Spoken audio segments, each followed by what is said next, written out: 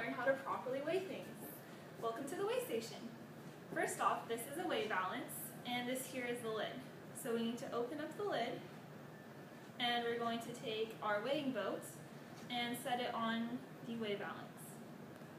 First thing we need to do here is click the 0 button so we can properly weigh out the amount of grams that we want to put there. This is our spatula, and we're going to scoop in our ideal weight here, which is 1.5 grams. We need to make sure that while we're doing this, we don't put over 1.5 grams because it is very difficult to reverse that process.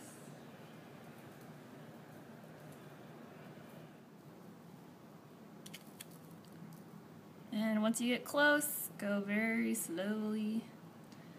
And there we have it. We are at 1.5 grams.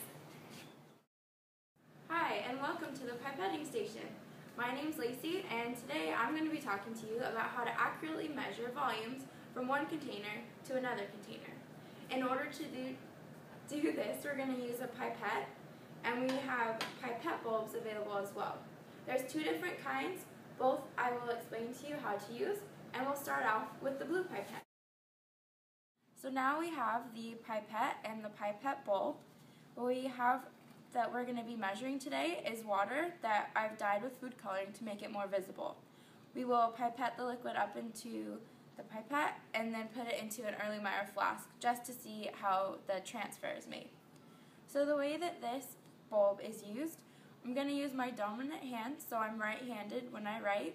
I'm going to hold the pipette with my thumb and my middle finger to keep my pointer finger free. This is what's going to be covering the opening of the hole when I remove the bulb. In order to pull liquid up into the pipette, we're going to squeeze the air out of the bulb, put the tip of our pipette down into the liquid, and then the bulb is going to go on top of our pipette. Slowly let out your clenched hand, and liquid will be drawn up into the pipette. Once you get past the volume that you want, you're going to remove the pipette bulb and quickly put your finger that you had free over the hole of the pipette. This is going to keep the liquid in the pipette. If you want to go further down, so this is a 10 ml pipette, we're over 10 mils, so in order to get rid of some of that liquid, we're going to ever so slightly move our finger to the side to let some air in to displace that liquid.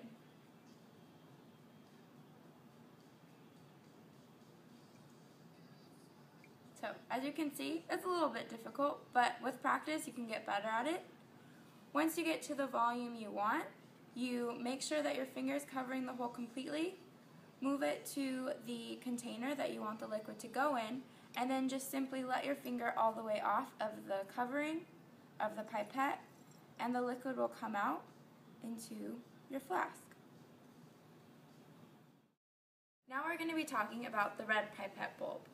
For this one, when you have it on your pipette, you will keep it on for the whole amount of time that you do your liquid transfer.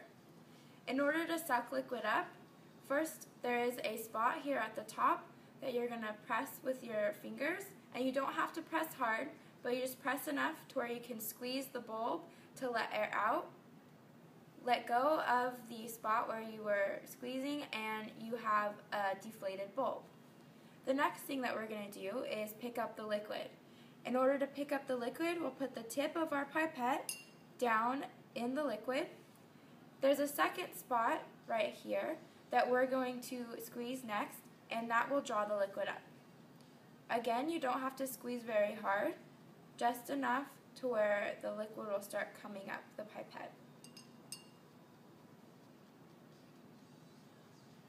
This one's a little bit easier to measure the correct volume than the blue bulb was, because you can more accurately stop when you have enough of the liquid. If you do go over, you can let some of the liquid out, and that is using the third dot over here on this part that sticks out. So squeeze that together and watch until your liquid is the height that it needs to be.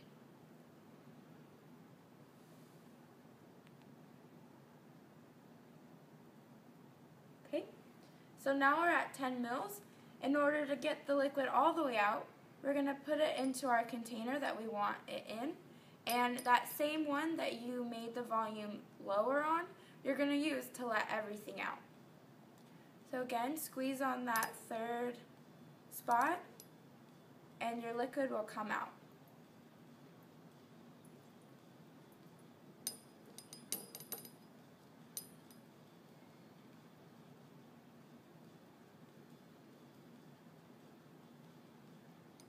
Okay. And then you're done. When you're pouring liquids, a meniscus forms, either when you're pouring into a graduated cylinder or with a pipette.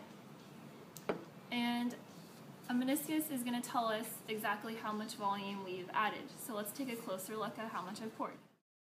The meniscus that we have here is at about 9.2. The meniscus is the bottom part of the curve that is formed, and that is the exact amount of volume that we are measuring.